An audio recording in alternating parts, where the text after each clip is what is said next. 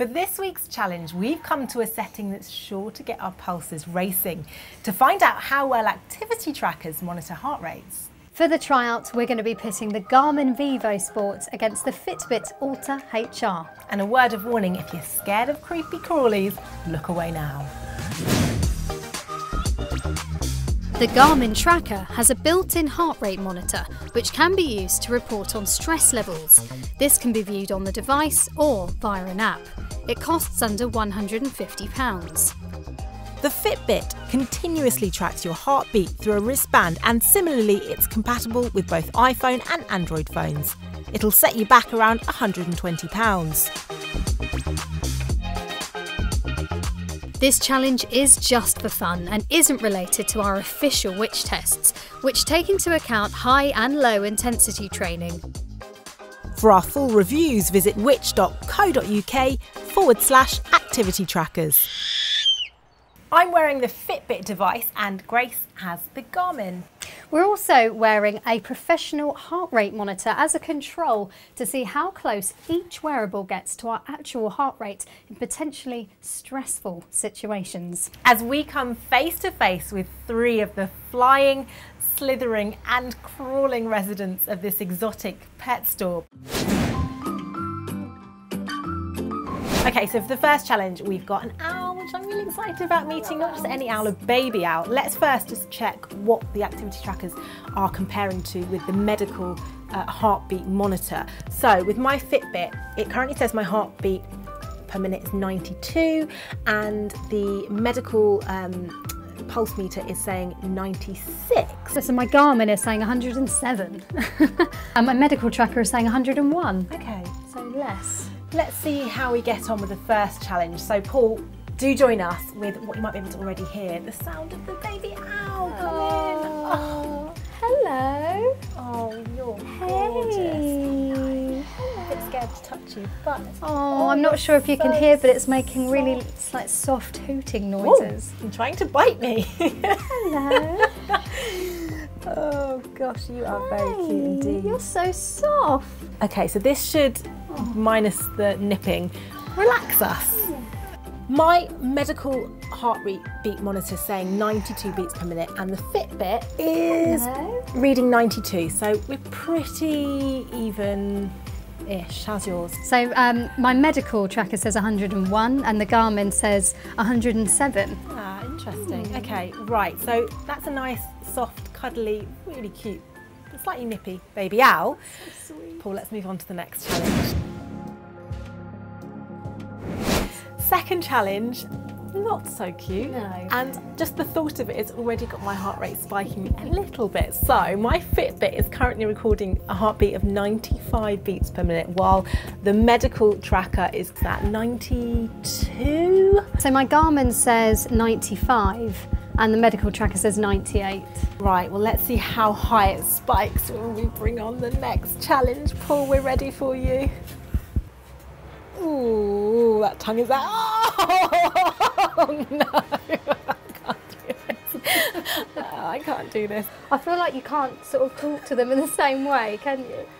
Whew, that's risen. So my medical tracker has currently got 125. The Fitbit's got 82. How's yours doing, Grace? Oh, that's too close. My medical tracker says 101. So I think it's gone down actually, and the Garmin says 94. I'm not that scared, to be honest. I don't think I'd touch it, but... Do you know what? I actually would. It's not going to bite me or anything, is it? Okay, let's give it a go. Oh, that tongue is gross. Oh, it's not even like nice to touch it. It feels like an old, gross bag or something that like you pick up and just feels like... It can hear you, Ray. You're being so insulting to it. You don't feel nice. Let's move on to the third and final challenge. Oh, why? Grace, I'm absolutely freaking out about this third and final challenge. My heart rate is spiking already. How are you feeling? I'm quietly nervous. So let's talk about where our activity trackers and official medical heart rate thingies are. Oh, I'm so scared. So the Garmin is saying 105 and the medical tracker has just jumped up to 111. Okay. Maybe I am scared. So my Fitbit is currently saying 89 heartbeats a minute and the medical tracker is saying 92. Paul, we're ready whenever you are. Ooh. It's moving, it's moving, it's moving. I can see it moving, I don't even want to look at it. Wow. Oh gosh, that is massive. That is absolutely massive. Okay, so let's have a look at the trackers.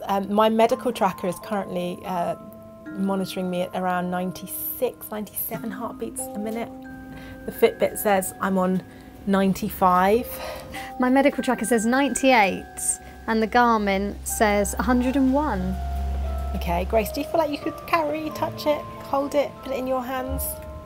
I could maybe like touch its leg maybe with my little finger. Let's see. Oh, don't do it, don't do it. Okay, I touched it. What does it feel? I thought it was going to go. Oh my gosh, I've gone up to 111 on my medical tracker and 113 on the Garmin. Actually, just watching you do that, saw mine jump up to 108 on my medical tracker and 103 on my Fitbit. So a fair bit of variation between the two. Either way, my heart rate has spiked and I don't like being this close to the tarantula.